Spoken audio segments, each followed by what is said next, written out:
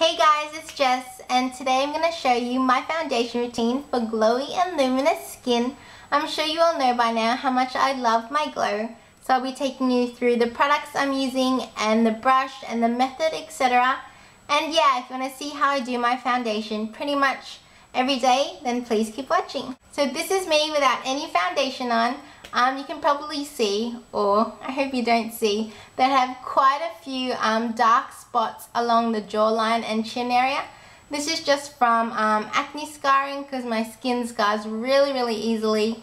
So yeah, but the rest of my skin is pretty good. I don't really have any problems with you know, redness or uneven skin tone. Though my skin is feeling a tiny bit dry today, normally it feels pretty good. So my first step is to apply a primer. Today I'm going to use the NARS Makeup Primer. As with most primers, this is going to help your foundation last longer and stay fresher on your skin. And this NARS one in particular is really good for hydration. So I just applied a bit to the back of my hand, and then I'm going to take my foundation brush. This is the Sigma F80, which is a flat top kabuki brush.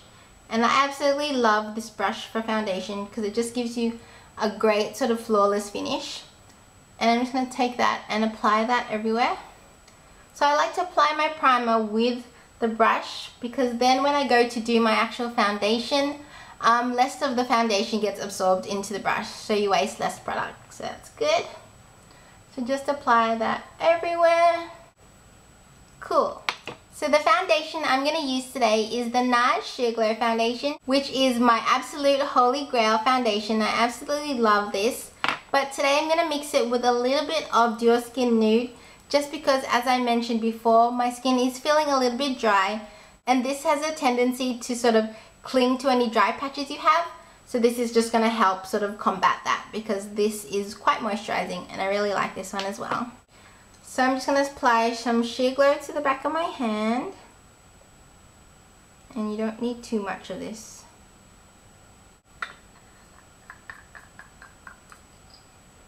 So just like that, and then I'm going to shake the Dual Skin and then just squirt some on top of that, like that. And then to that I'm also going to add Benefit's Moonbeam, and this is just going to help give your face and your foundation that overall glow. Shake that a bit. I feel like a painter whenever I do this, you know, sort of mixing it on the back of my hand. If you have like a petri dish or a palette, then definitely use that, but I just like to use the back of my hand. I pretty much use equal quantities of each product. Then taking my foundation brush, dab it into the product and sort of just swirling it just to help it mix into the brush. And then what I like to do is I sort of just dot it on my face everywhere.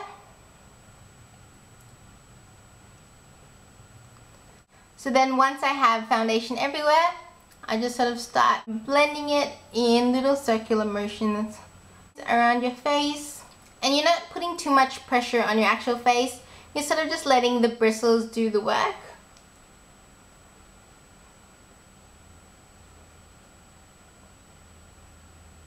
And don't forget the sides of your nose.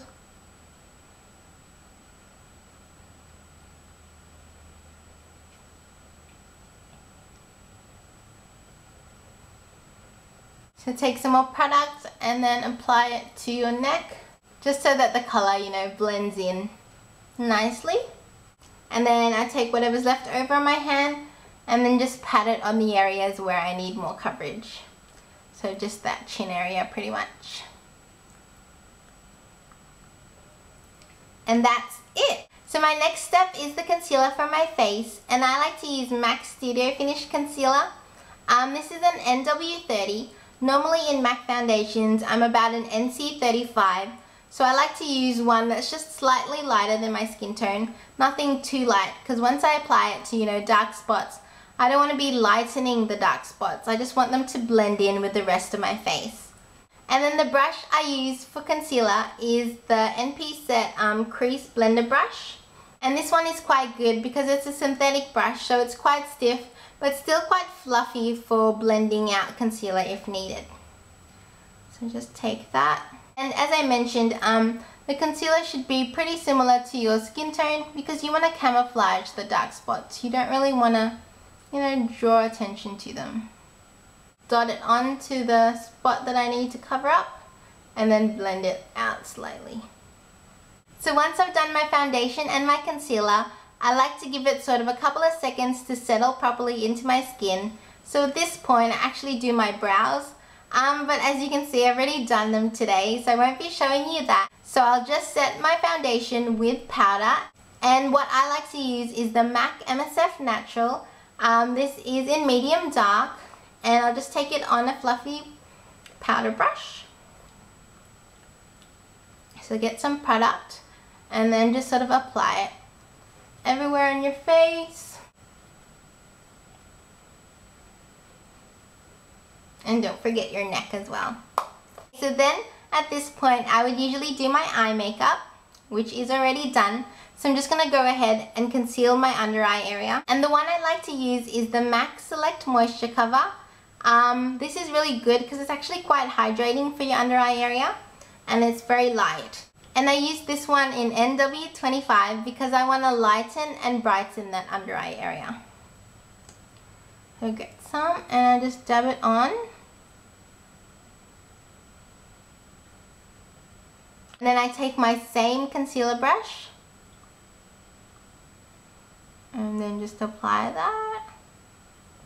So this just really helps to cover any darkness and shadows that you have.